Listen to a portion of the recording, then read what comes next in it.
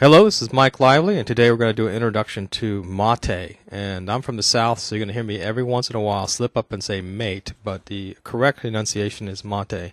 And what is mate? Mate is a tag-based, event-driven flex framework. So as opposed to a number of frameworks that you might see out there like Cairngorm or PureMVC, mate is specifically tailored for flex, and it will only work in flex, and it heavily uses or heavily depends upon the flex tag system.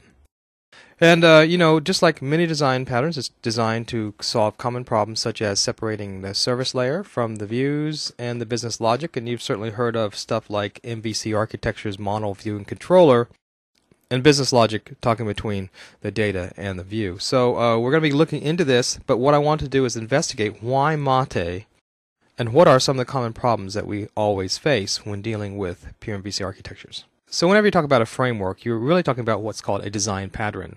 Well, typically a design pattern is a solution to some common problem. It's not necessarily the best solution, but it's a solution.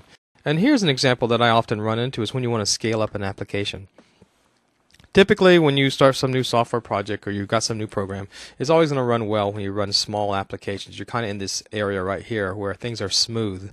But as soon as you want to scale up the application and do something great with it, then you end up really, in a sense, climbing the mountain. And that's where you really begin hitting your hurdles. Such hurdles as maintenance, communication, segmentation, relationship, data handling, etc. So these are all issues that you're going to run into as you do what I want to do, and that's to build enterprise applications. Applications that you want to scale up to such that you have 1,000, 10,000, 100,000 users.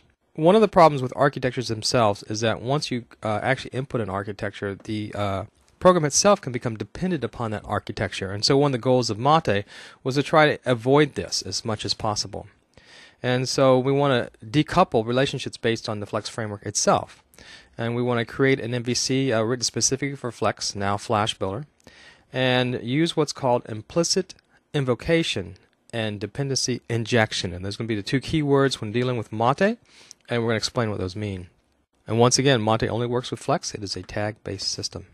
Now when it comes to dealing with applications, you actually have a nice little 2D curve here where you're dealing with basically a program that's just total spaghetti code. It's just all one program. And you've seen them out there. They can be 4,000 lines of code all lumped into one big class. Or you can chop everything up into a bunch of small classes until everything's got its own class. And that's also unmanageable because there's too many of them. It's hard to keep track of all of them. Another thing that happens is that you can have relationships between your classes. And you can have a class that has no relationship, or a bunch of fine-grained classes that have no relationship, and they can do nothing. Or, in a sense, you can just have like as many possible relationships as the classes allow, which for large numbers this becomes parabolic in complexity. So somewhere around here there's a sweet spot. And that sweet spot is having segmentation, yes, but having as few relationships as possible. That's called being loosely coupled. So we want our applications to be loosely coupled. We want to bring the number of relationships down, but still keep some segmentation. Now, why is that? I'm going to explain that right now. It turns out if you start looking at relationships and complexities, you can actually take 4 classes, for example, and have a relationship between each one. And it turns out there's 6 relationships. Well, this all kind of falls out of Pascal's triangle. And if you just take this row right here, Pascal's triangle, and follow it down, you see for each number, for example, if you have 10 classes all related, you have 45 relationships. And this begins to go up very rapidly when you get to the higher numbers. So you really build up very rapidly, parabolically, when you're dealing with relationships, where segmentation is only a linear process. So in this particular case, as you begin to segment things, the complexity only goes up linearly. But when you build more relationships, the complexity goes up with relationships parabolically and rises very rapidly. So actually what you want to do is you want to decouple relationships and bring down that parabolic curve. And so that's why it's so important if you're going to build web systems or even artificial intelligence systems is to have them somewhat decoupled. And the more you decouple them, the more they'll be maintainable.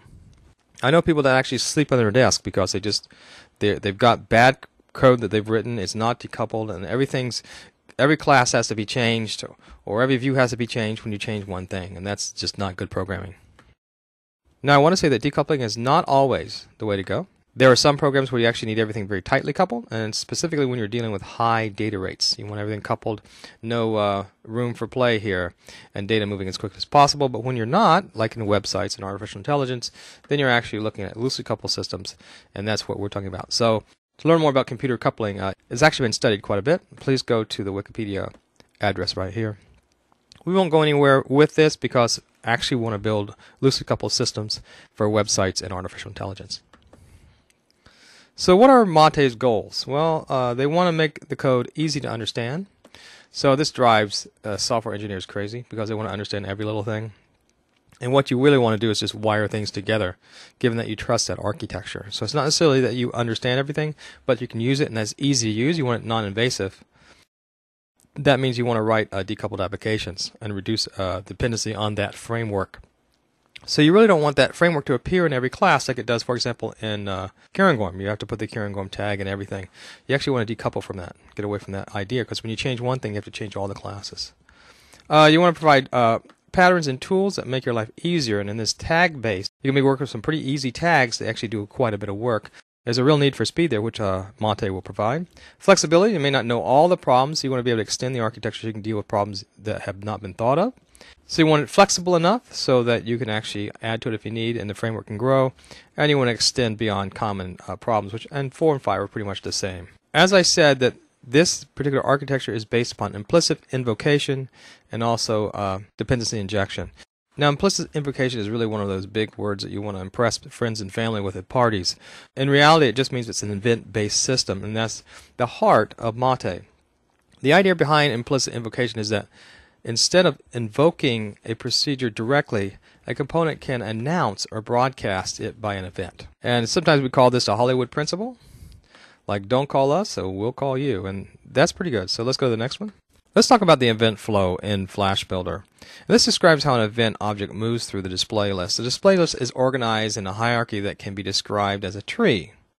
So there's 3 parts of this particular event flow, and that is the capture phase, the target phase, and the bubbling phase.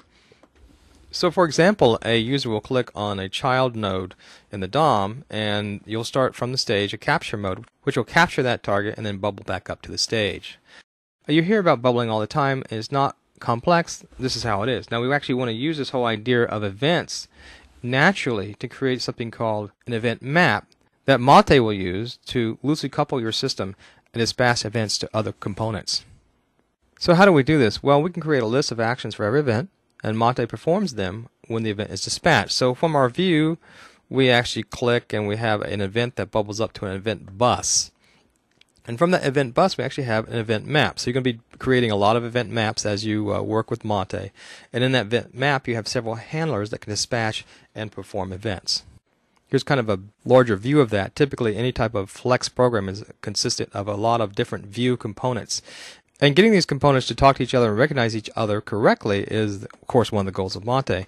And so you can see these views actually feed into the application, which feeds to the event map, which basically dispatches all the different events to servers and to the business logic.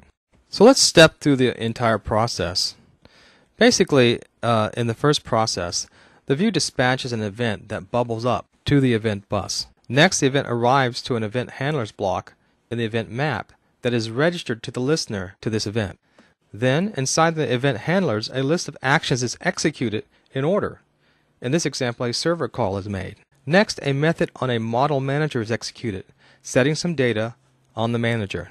And finally, via bindings, the view listens for changes on the model manager and updates itself. So the great thing about Mate is that it's just so easy to understand and implement. So as opposed to a complex architecture like pure MVC, you're going to find this a joy, and you're not going to be weighed down with trying to create another level of event listener like the notification manager. Another leg that the MVC architecture stands on is dependency injection.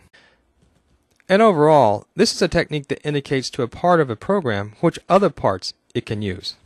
So let's just take a look at that real quick. For example, let's take a look at this. In an event map, injectors target where the data goes.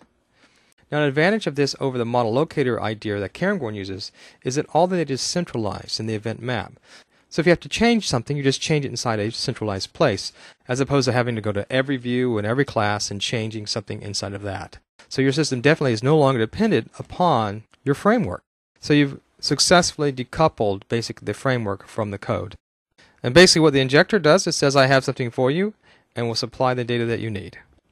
And once again, this is just a tag-based system. You just put your injector tags inside of your event map. Let's wrap all this up. What was the purpose? It was to find our sweet spot. so it can loosely couple our architecture, have some fine graining, and basically increase productivity and decrease the amount of maintenance we have to do as we build and modulize our different Flex applications. So basically your classes don't extend from mate, and they use the natural event mechanism of Flex. You haven't created another level of architecture to make that MVC architecture work. The business logic is independent of the framework. It decouples from the events and it decouples from the services. And this is fantastic. In the next video, we're actually going to start building some code, and you're going to be amazed at how easy it is to implement the Mate framework. Well, thanks for listening. This is Mike Lively, and I'll see you next time.